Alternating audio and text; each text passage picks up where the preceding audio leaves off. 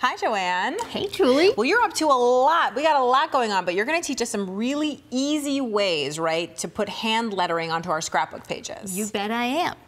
There's 3 different kinds of pens that I'm going to show you how to use. The first is a calligraphy pen, which makes a thick and thin line depending on how you use it. I was going to say, I find intimidating because it makes that thick and thin line, and I'm never sure that I'm using it right. You know what? You can just do your handwriting with it. That's what I've done around the border of this page, and all I'm doing is my handwriting. I love that. So you're just using your handwriting and you're taking advantage of the thick and the thinness of the pen that kind of creates that calligraphic look. Exactly. And you know, I also love the background that you created here. This is super easy. I'm gonna guess how you made it and you can tell me whether my fortune-telling skills are excellent. I'm guessing that you put down a piece of paper to mask it off and then put some watercolor or spray ink or something around the edges. Is that close? Close. Okay. I colored on plastic. The paper part was right. I colored on plastic. I misted it. I turned it over, rubbed it, and I got that cool edge. Perfect. So many ways to get color, right? Now this is a more traditional kind of piece, and I'm using a broader marker, and I'm just going to write the word joy. I love how beautiful this lettering is with the Merry Christmas. And did you do that Our Angel as well? I did the Our Angel on a pre-made label.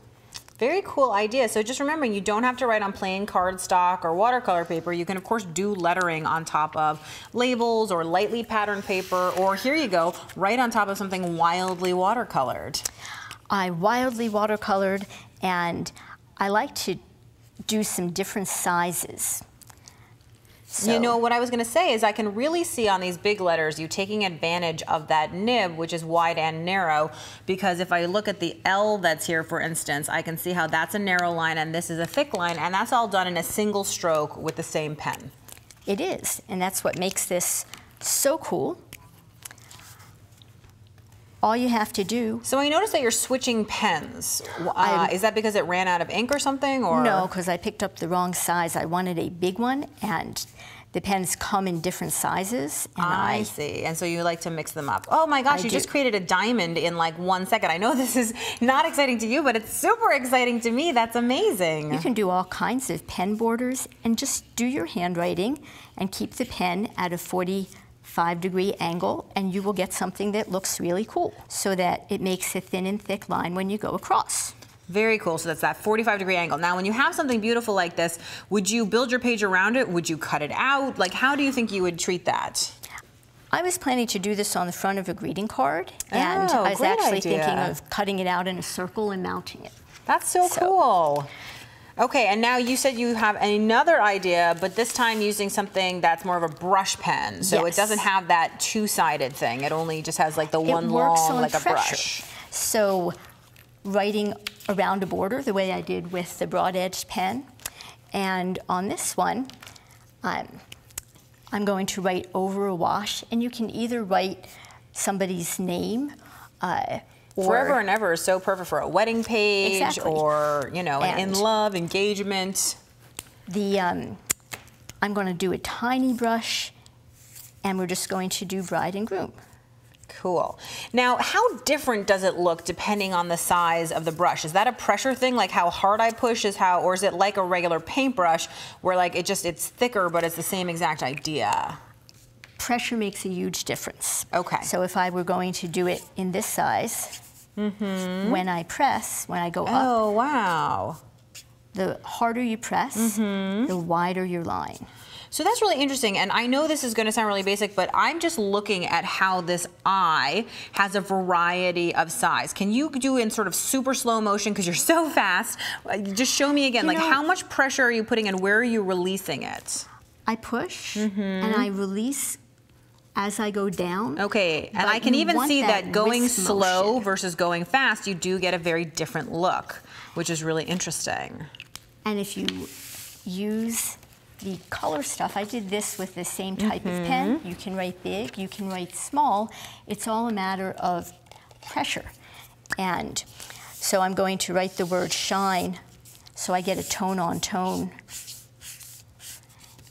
And That's the more a beautiful I press, background. Yes, the more you press, I can see not only are you getting the variety of the size, but actually where you've overlapped and where you've pressed, and you can really see it if we look at this sample that's on white. It's almost like you get a beautiful color variegation, which I think is so interesting. And of course, the color, does this? I guess it probably happens with the black, but we can't see it as well. Exactly. But you can really see it when you start talking about color, which is a cool idea. Now, is this? I have a real question for you. Is this really your natural handwriting that's this gloriously beautiful? This is my calligraphy. I see. And calligraphy is the art of beautiful writing, and this is a pointed brush calligraphy. People do it with pointed pen, and it's really popular. Very cool. And now I was also going to just mention, by the way, before you take that away, that if we were to take these photos and put them onto our scrapbook page, you know, one of the things that I think is cool is you have this, you don't necessarily need to see it completely. You can cover it up a little. Yes. Okay, cool. I wanted it as a background texture. Exactly. So let me hand you over. This is your journal, right? It's my current walk-around journal. And I've taken you through the way I learned lettering. I started out with a broad-edged pen, and then I moved to a pressure pen or a pointed brush, and then I switched to a tool that makes a fixed stroke, and this is something that I just wrote around the edge of my journal. Okay, so you're just using a regular fine point pen as opposed to like a brush marker or something that has a chisel tip.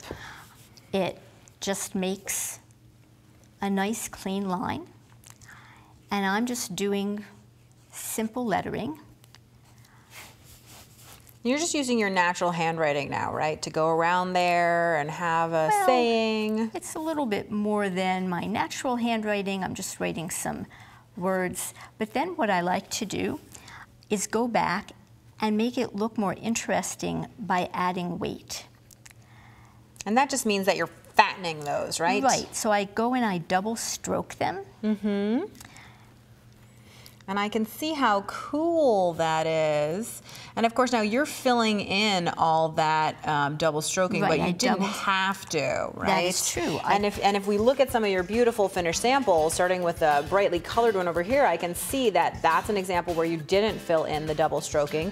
And right next to it, we're working on black here with some, you know, sort of neon gel pens. And then of course, that contrasts directly, of course, with what you can see here where you have filled it in. So a lot of options depending on what you feel like and the tool you're using.